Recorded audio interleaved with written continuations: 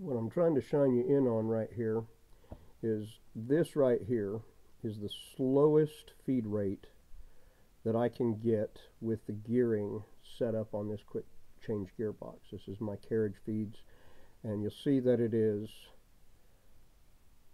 basically 4/1000 and 2/10. So it's not a great feed rate. I just cut this test piece right here, and if I can take my fingernail, I don't know if you can pick that up, if the camera's picking that up. It's a very fine thread.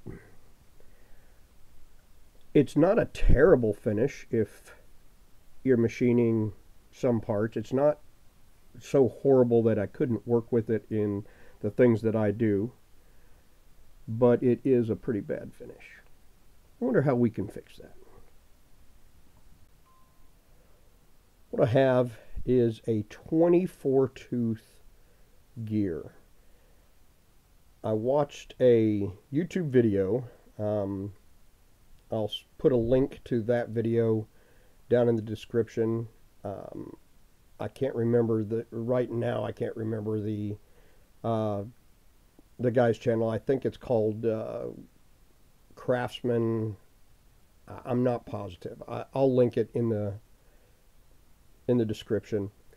This 24 tooth gear is going to change my feed rate and essentially cut that 4/1000 and 2/10 to 2/1000 and 1/10. Now that comes with some essential changes to our quick change gearbox, and we'll go over those. In here, in the gearbox, on a lathe without a quick change gearbox, this is where you'd put your change gears to change your speeds and feeds for threading, for just machining, simple machining. What we're going to do is we're going to remove this gear right here, and we're going to put the 24 tooth gear on the back side here, and we're going to move one of these 48 tooth gears up to this position and move this gear out. So essentially we're going to change a little bit of gearing. It's going to slow the feed rate down by putting a larger gear here, the same gear here. It's going to slow the feed rate down quite a bit, and that will enable us to get a finer feed on our carriage. What that does for this specific chart is if I want to cut a 20 tooth gear,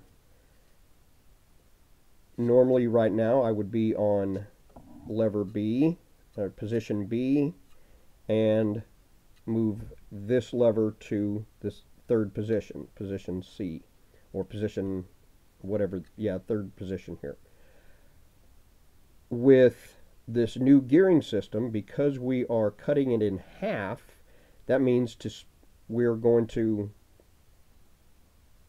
have to double whatever numbers we see here. So if I want to cut a 20 tooth gear, now with the change, I'll have to put it on position A with the back gear out, and position 3. That turns that 10 into a 20. We'll go over that. I'll show you the difference. Let's get started changing some gears out. So this is extremely simple. The way that this is set up, these nuts right here are on a bushing, holding a washer against that bushing. The gears are allowed to move in there. Those nuts move pretty simple. I can take the gear, slide it up and out, and it's got a squared notch here, and then the gears can be removed. So to remove these, I want to make sure that I keep the right bushings, hardware with the gears. Small gear is going to go left, big gear is going to go right. Bushing. This is a spacer. I had to buy the spacer off the internet.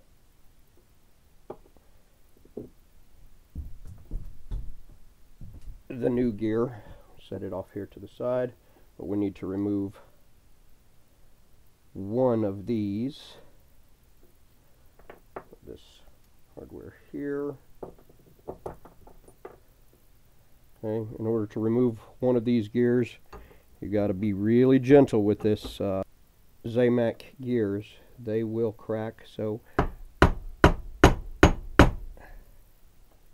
I'm simply going to I'm going to go the other direction. There it goes.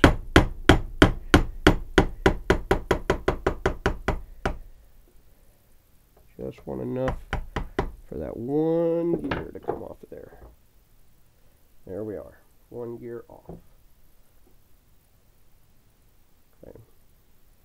These parts here, these inner bushings, these inner races with the two keyways, they are interchangeable. What I'm going to do now is I'm simply going to put the 24 tooth gear on this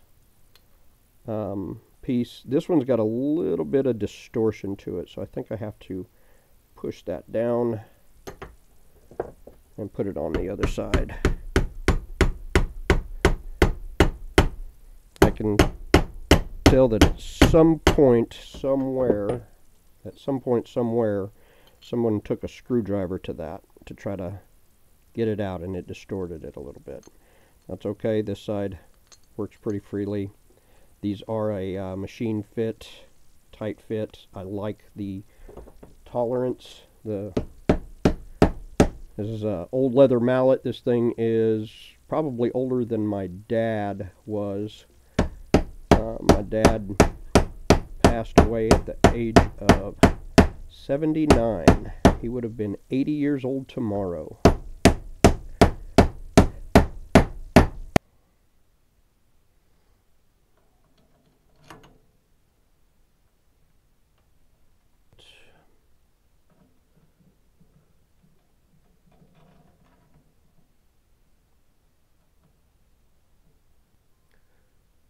What I'm doing right here is I have just a business card in the gears, and it set the spacing between this gear and this gear. I need to do the exact same thing with these two gears, and see, the business card doesn't want to go any further, so it's a little too tight. Business card seems to be right about a good thickness for the spacing. There we go. Put it in, tighten it down.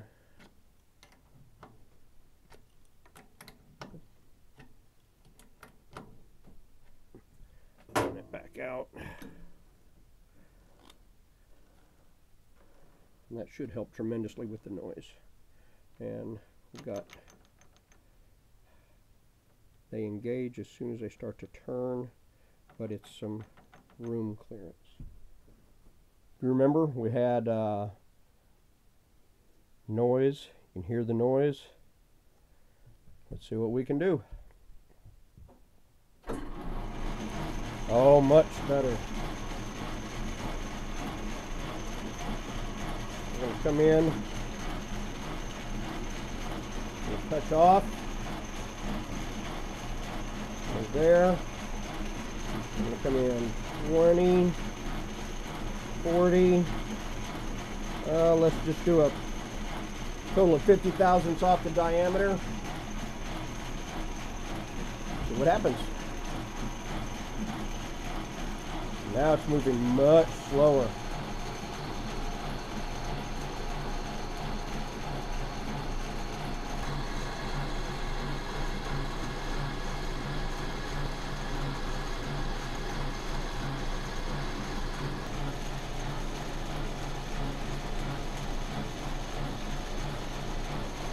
Wipe it down.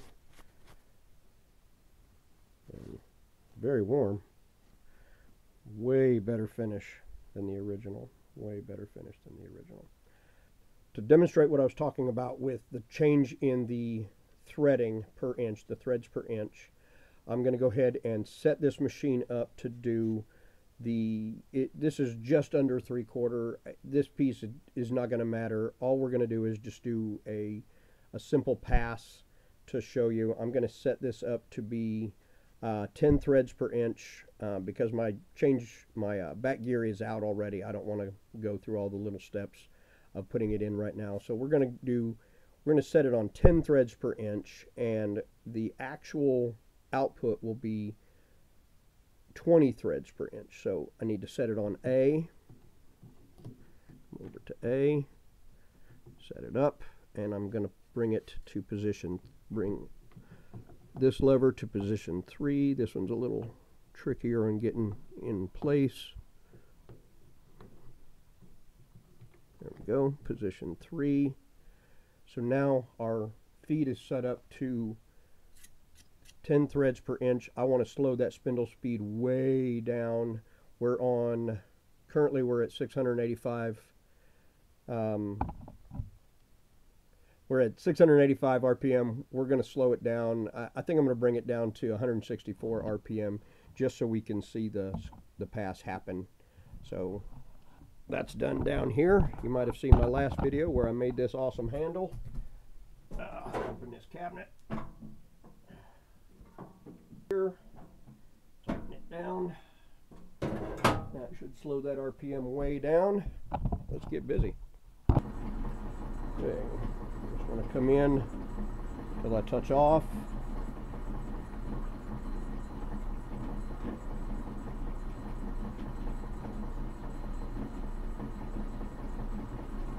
There it is right there.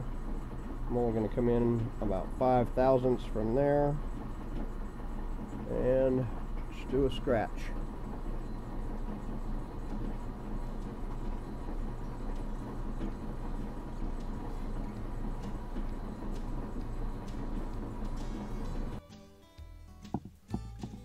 And we are at 20 threads per inch right on.